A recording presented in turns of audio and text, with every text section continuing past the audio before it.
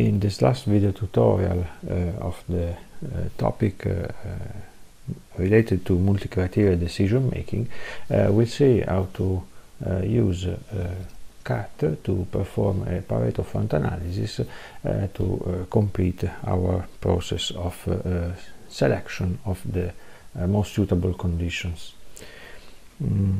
We go in CAT and we'll use an example that we already used in previous videos to show how it works. First of all, we need to perform the model computation for different responses of our system, of our experimental design, and then we'll see how to perform the prediction. So first of all, we go in model computation, independent variables. We'll use the data that are contained in CCD2 matrix. We remember that we have the variables in the first three columns, and now we are going to perform the computation on the fourth column that contains the conversion. Okay, we use residuals, and now the model computation is completed. Using this model, we'll perform a prediction of 77 points that we already defined as shown in the previous video. The points are contained in the matrix cp.cod, and we want to use all the variables. Okay, now we see here that in this new matrix, that is conversion dot prediction, we have 77 rows, and in particular in the first column we have the predicted conversion for each of the 77 points. We do the same for two additional responses that we are interested in to use in the Pareto analysis, and then we'll see how to manage them. So we again perform the model computation for another response that is the percentage of the product, and is contained, the data are contained in column 5. Okay, and then again we perform the prediction on the same points, so all the variables. Okay, and then now these data are saved in product.pred. The last response we are interested in is unknown impurity 2, that is contained in the number 7, the column number 7. We perform the model computation and then the prediction, the same points and the variables. Now we have three different matrices with in the first column the prediction of our responses. Now, starting from all the predicted values, we want to merge them into a single matrix to be used for the Pareto analysis. So first of all, we take this conversion pred matrix and we copy it into a new generic prediction folder. Okay, we want to overwrite it, and then we merge this matrix with the other two that we created before. So we take pred and we merge it with product prediction.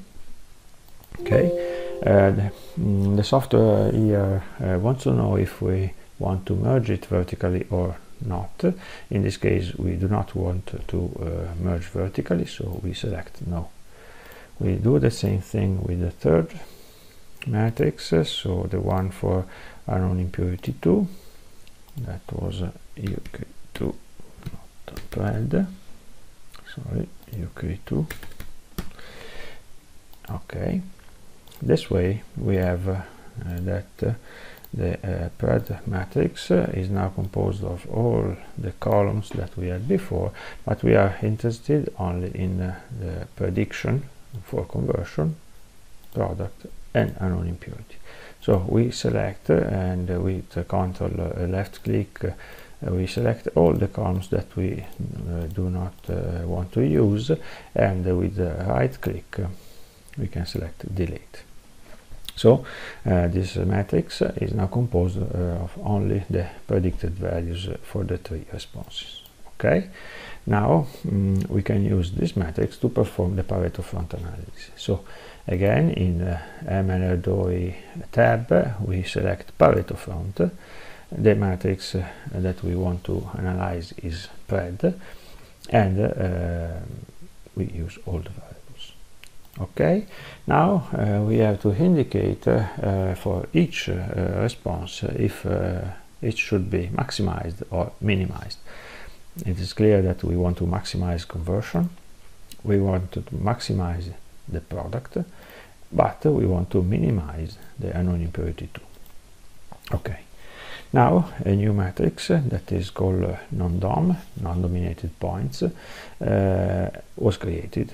This matrix is, as you can see here, composed of a certain number of rows of the non-dominated points. For each response we have the predicted value. Clearly it is not so easy to analyze this kind of data, and so probably the best way is to use a graphical approach. So we're from the bivariate tab we can select plot x versus y, and now we will show a plot where on the x-axis we'll have the prediction, for example, for conversion, and this is done this way. So we use all the rows and the first column of the matrix, and on the y-axis we'll put the unknown impurity to content, so the third column. We use row names as text. Okay, this is the graph, and this is the result of the Pareto front analysis. We can see here that here we have conversion, and here the unknown impurity to content. And for example, it is quite easy to understand that if we, for example, we set 2% the maximum level of unknown impurity 2 that can be managed by our process, we know that probably we'll have to select conditions of experiment 35, but at the same time we know that probably we won't be able to have a conversion higher than 94%. On the other hand, if we want to achieve a higher conversion, so maybe over 95%, we probably need to select experiment 31, for example, but at the same time we also know that we must accept that probably that will have the formation of unknown impurity 2 at a level that is between 2 and 2.5. Once we have selected the experiment of our interest, we can check on the matrix that is still here the predicted values for all the responses